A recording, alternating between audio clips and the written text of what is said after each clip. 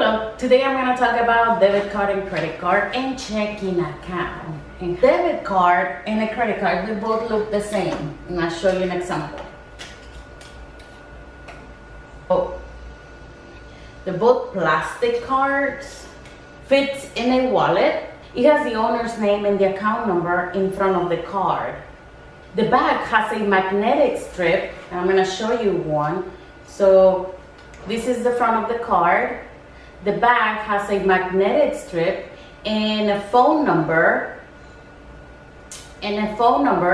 to call in case the card gets stolen. So for the debit card, the owner deposits money into the account and the bank gives you this plastic debit card to use to make purchases or to withdraw money or use it for services.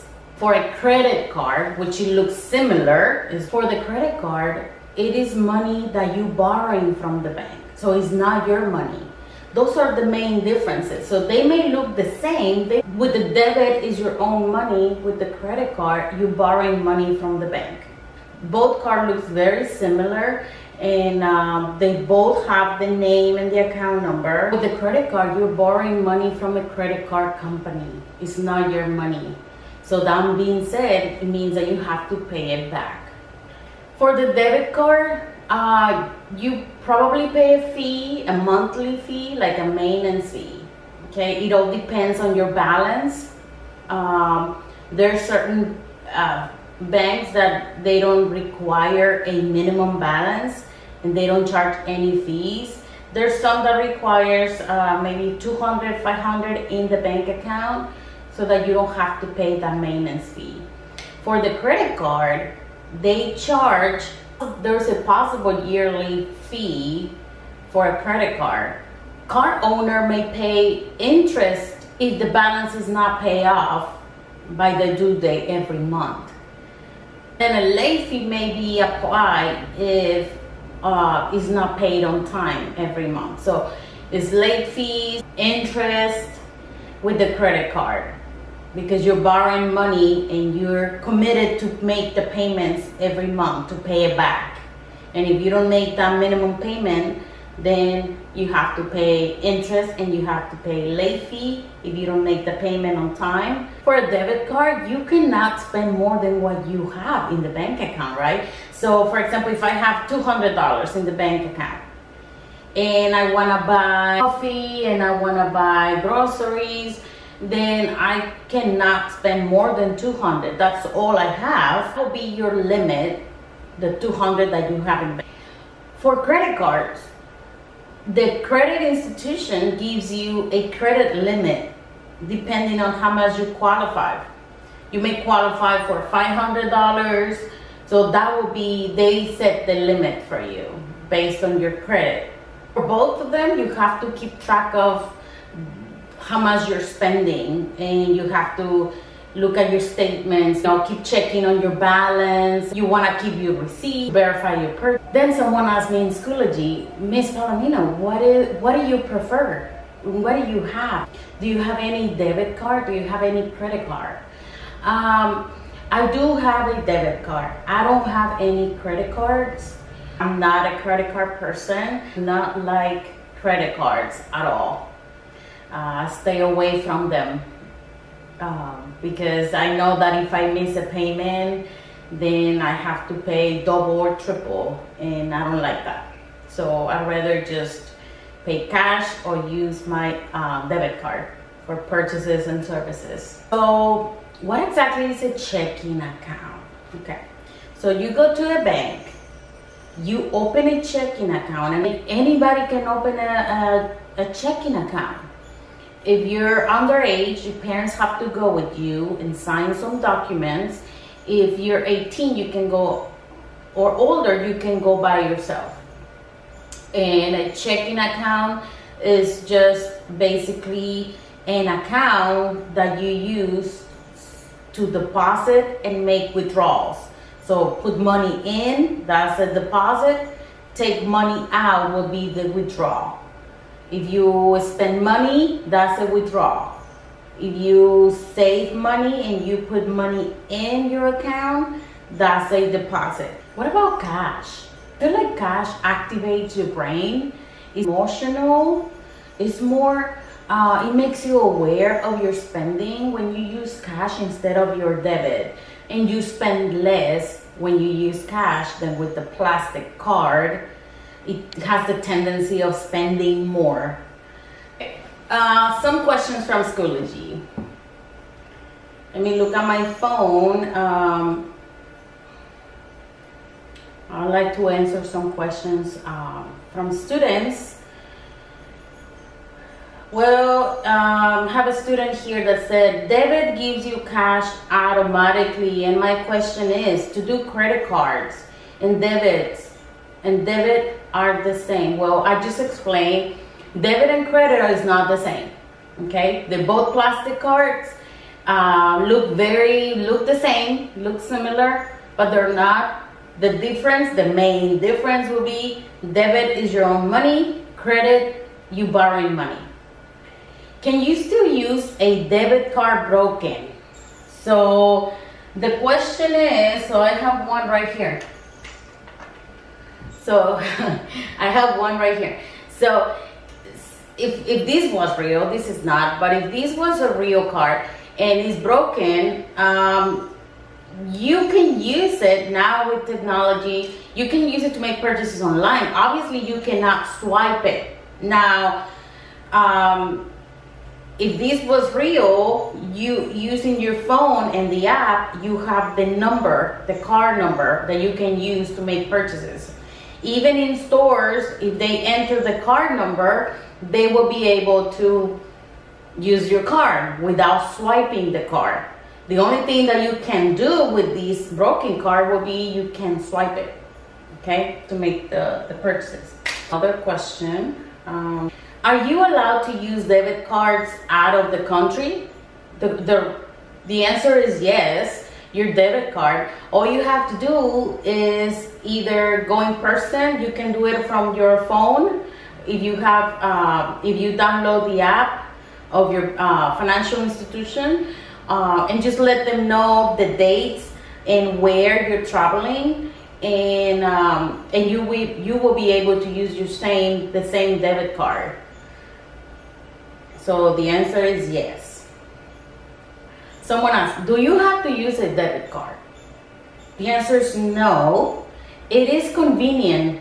Of having the cash with you, it's just easier to have a debit card. So the debit card makes it more convenient. You don't have to use a debit card. You can just don't open an account and just use cash for everything. But now in 2020, you know, it's just way easier for certain purchases or services to use a debit card. If you're at home and then you want to buy, I don't know, tickets or something, you don't have to go in person. You can just buy them online, and you have to use a debit card instead of cash. How are you gonna handle the cash? Another question, why do people use debit card when they can use credit cards? Me personally, I use debit card because I like to use my money. I don't like to use anybody else's money. So I don't like borrowing money. So that's what a credit card is. You're basically borrowing money, but then you have to pay it back. What's the point? It's better just to use your own money, and if you don't have it, save it if you want to buy something, instead of just borrowing and then you have to save to pay it back. So that's personally my preference is just to use debit card. All right, no more questions. Now what I'm gonna do, I'm gonna ask my students some questions. So the first question, you're gonna tell me debit or credit, okay? What will you use? And I'm gonna give you scenarios. Ready, set. Money is withdrawn from a checking or saving account.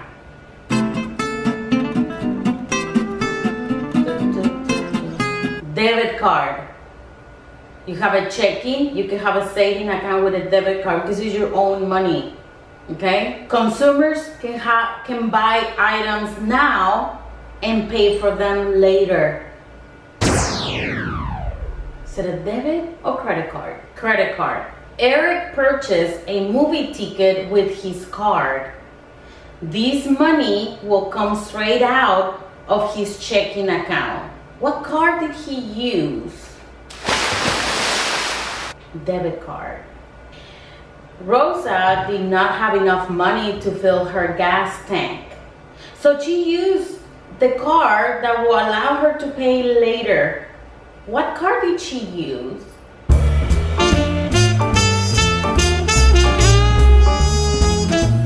Credit card, you're right. Credit card. All right, now deposit or withdrawal. Debbie paid rent by writing a $400 check to her landlord. Withdraw. Money taken out of her account.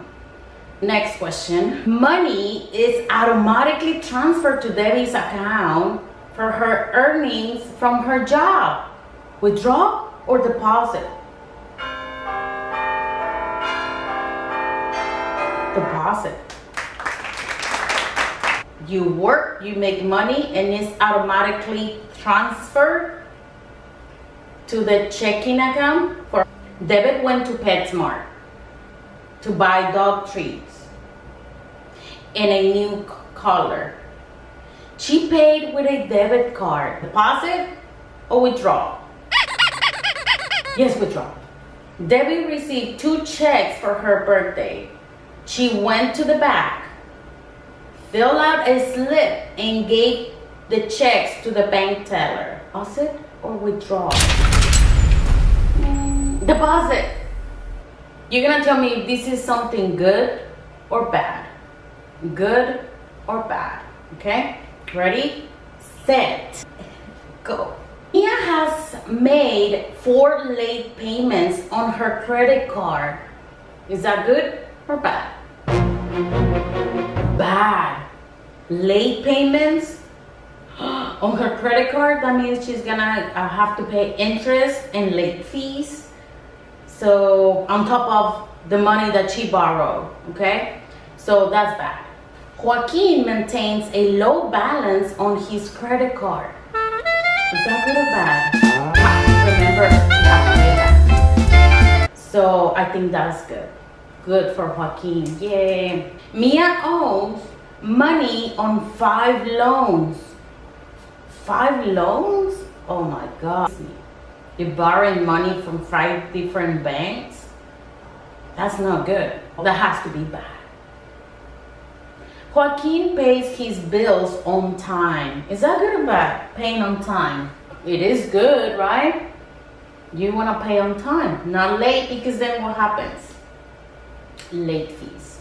Very good. Let me know if you have more questions about debit, credit, checking account, deposit, withdrawals, any of that, okay? Thanks for watching. See you next time. Bye. Next week, I'm gonna talk about jobs, education, salaries. Ooh, fun stuff, okay? I have to say that finance is one of my favorite topics, okay? I love talking about finance and money and all of these different things, investments and whatever. Okay, well, enjoy the rest of the week. Don't forget, look at everyday lessons and answer the questions and discussions, okay? I don't have credit cards, so last time I had a couple, I just closed the account and during the $200,